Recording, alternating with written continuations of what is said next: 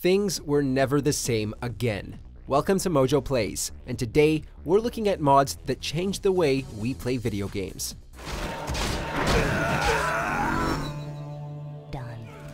From the birth of the survival genre, the MOBA, the battle royale, and beyond, these mods rocked our world. Before we begin, we publish new content all week long, so be sure to subscribe and ring the bell to get notified about our latest videos. Gary's mod, Half-Life 2.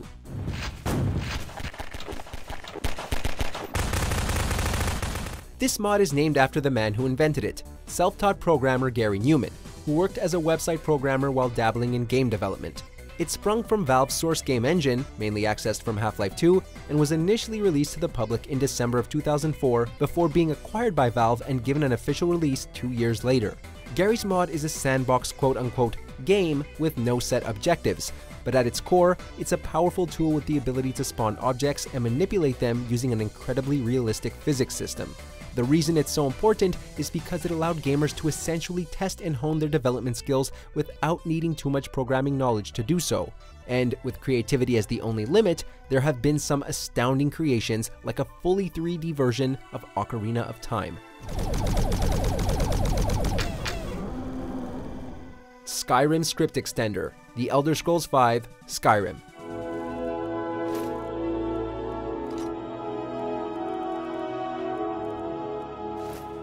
Skyrim is no stranger to mods, considering it's up there as one of the most modded games ever. And in hindsight, it's hard to imagine the game without a lot of the additions added by the community over the years, things like deeper and more interesting NPCs and the addition of survival elements.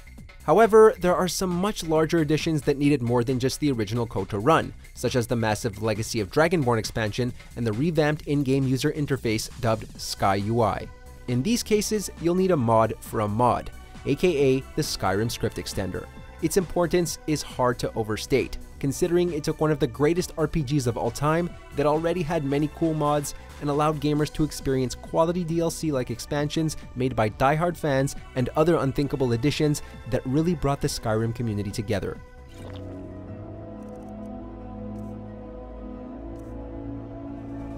DayZ mod, Arma 2. Don't move. Hey, come back. Has he got a large flag sack?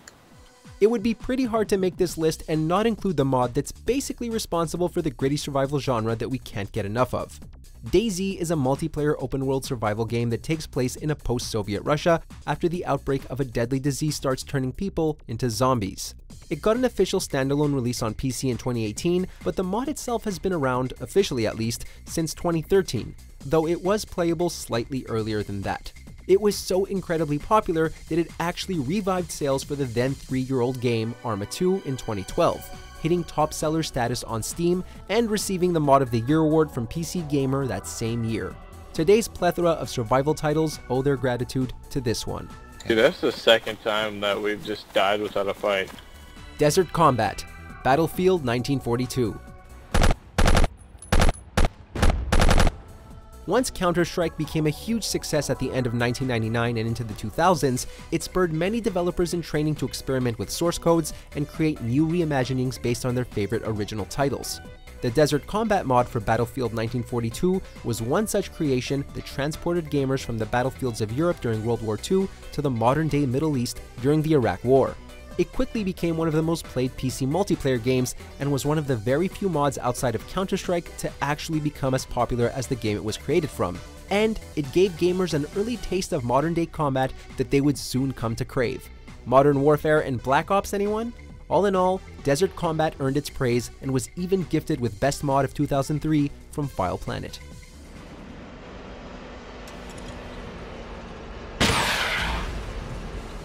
Team Fortress, Quake.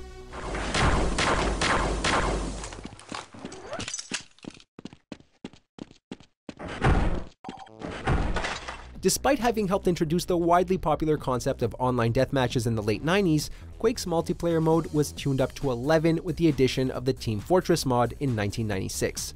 It's really hard to overstate how amazing it was to see Capture the Flag come to life before your very eyes for the first time. or how cool it was to be allowed to choose from different classes who all provided unique roles.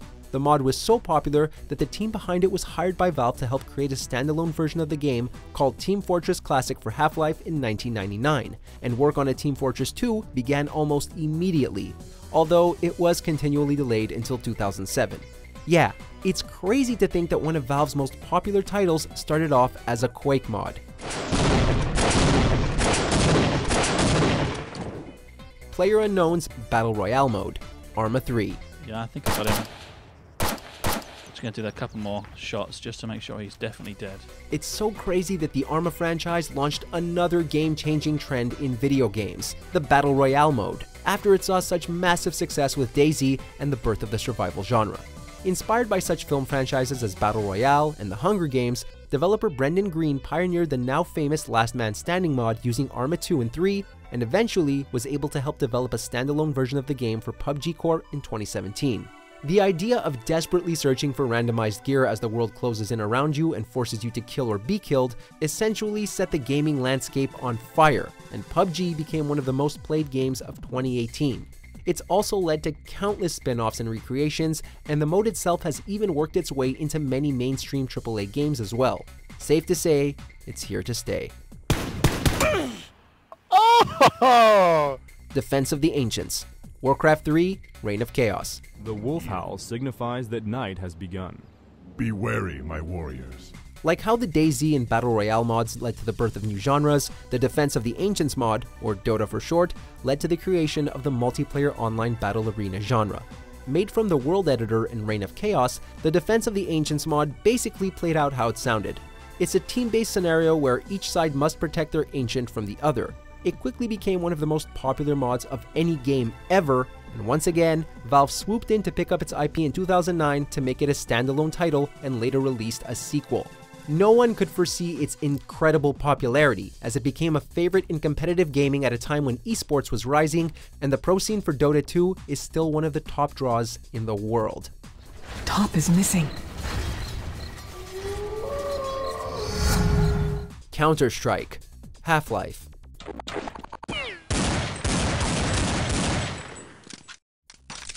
When we look at the multitude of team-based tactical multiplayer shooters nowadays, it's good to remember that the Counter-Strike mod for Half-Life helped get us to where we are today. As one of the era's most popular multiplayer shooters, Counter-Strike cleverly split players into teams of terrorists and counter-terrorists, thus adding an increased sense of urgency and tension to its scenarios, while also upping the skill necessary to handle its weapons and gear.